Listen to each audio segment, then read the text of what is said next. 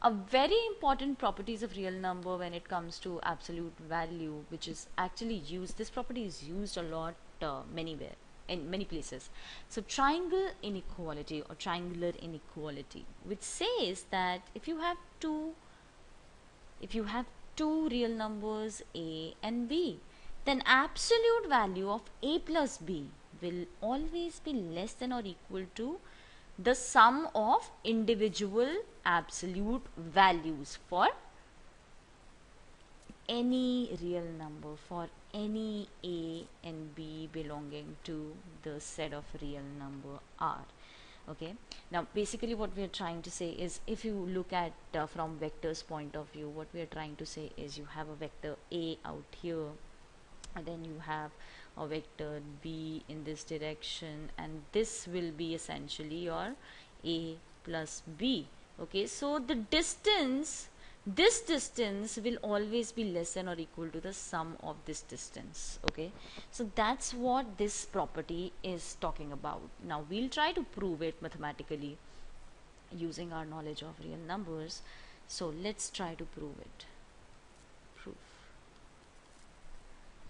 Now let's use the definition of max here. Okay, let's use the definition of max. So now max can be defined like this: absolute value a plus b, absolute value is equal to max of the positive and negative. So max of a plus b and minus a minus b, right? So that's the definition of max. That's the definition of max. That's the definition of max. So let's look at it. Let's look at it. Now, so what do we need to prove? What we need to prove? So we need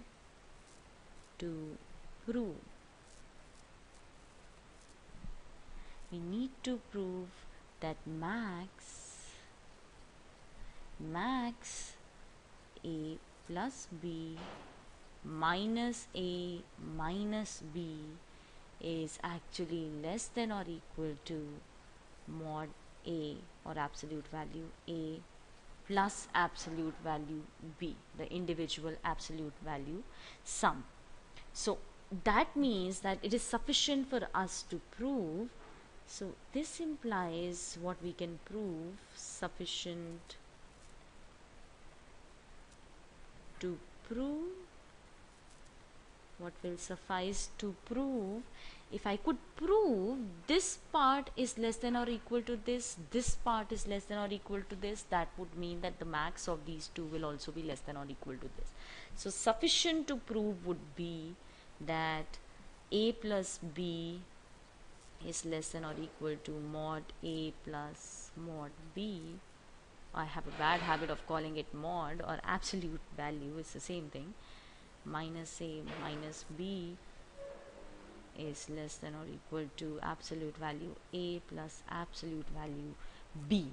Okay, now a is less than or equal to absolute value of a, right?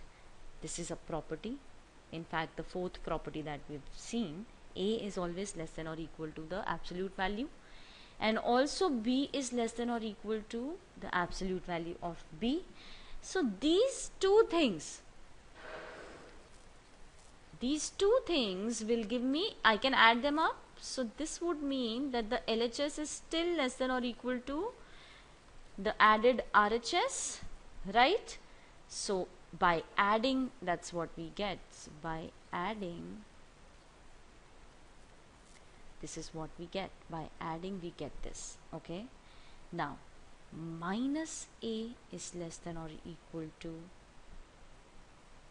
the modulus or the absolute value of minus a. Similarly, minus b will be less than or equal to the absolute value minus b, and again by adding I will get minus a minus b is less than or equal to absolute value minus a plus absolute value minus b.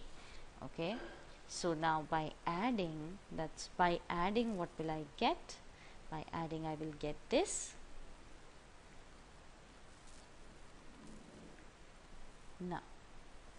Now comes the important part, that if this thing is less than or equal to the absolute value of minus a plus absolute value minus b, it's the same as talking about absolute value of a plus absolute value of b. Okay, so minus a minus b is also less than or equal to less than or equal to absolute value of a plus absolute value of b. It's the same thing as this minus. So hence in all the cases, hence we have proved what is sufficient for us. So both the cases,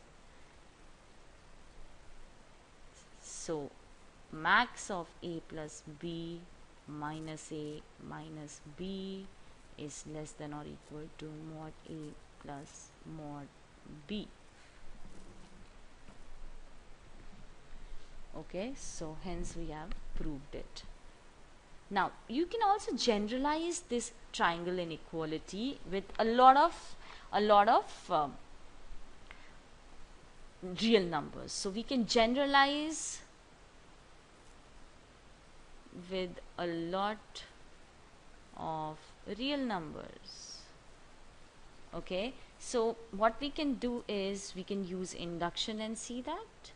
You can use induction and see that. We can use, for n equals to 1, what happens? It will be essentially a1 is less than or equal to, so which is true. So what this will be in your view when I'm generalizing? So what this will be in your view? Essentially what we are trying to say is that if you add n number of real numbers, say a1 a2 till an, and the absolute value of that would be less than or equal to the individual sum of absolute values. That's what we mean.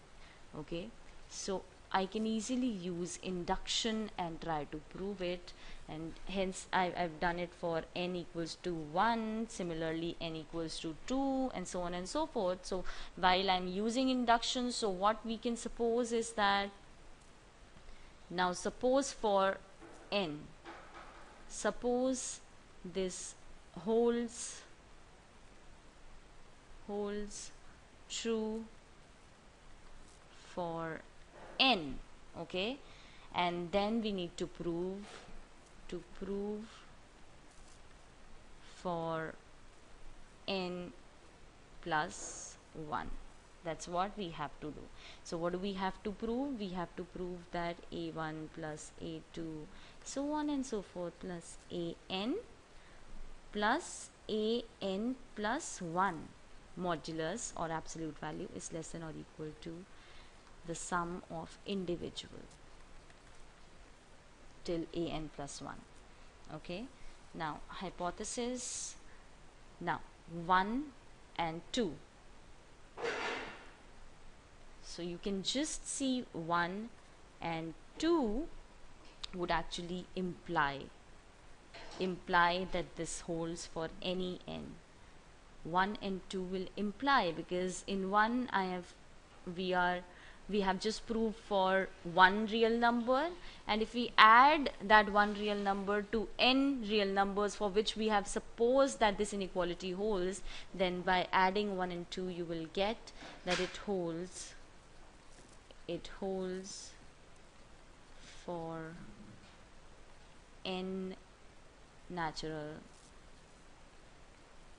numbers. So this holds true for n natural numbers.